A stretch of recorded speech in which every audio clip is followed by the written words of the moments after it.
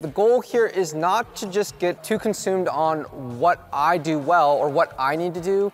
And the idea of understanding these patterns is to start thinking about what do I do better than the person across from me.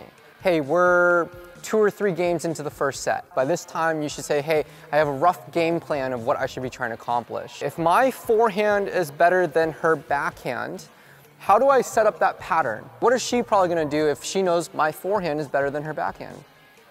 She's gonna try to hit it cross court. So what can I do with my movement? Yeah, you can cheat over. Don't be afraid when you're out there constructing points to cheat to try to find your pattern a little bit earlier. And at any time, I might just be like, okay, hey, Robert, what was your pattern? Right? So at any time, so hopefully you're thinking about it and you're not just kind of going through the motions.